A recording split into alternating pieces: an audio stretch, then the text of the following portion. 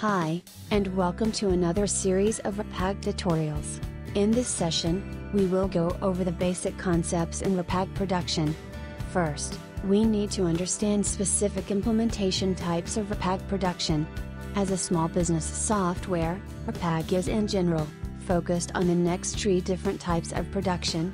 First one, project production or standard production.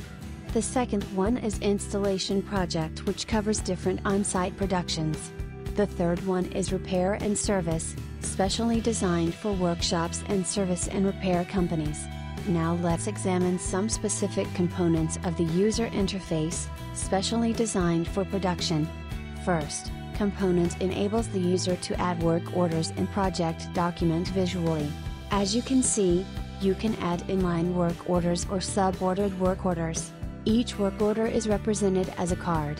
Each card contains detail regarding the input materials, output products and work operations used in a work order. Great feature of this view is to see bill of materials rendered by components and materials used to create an outputted product.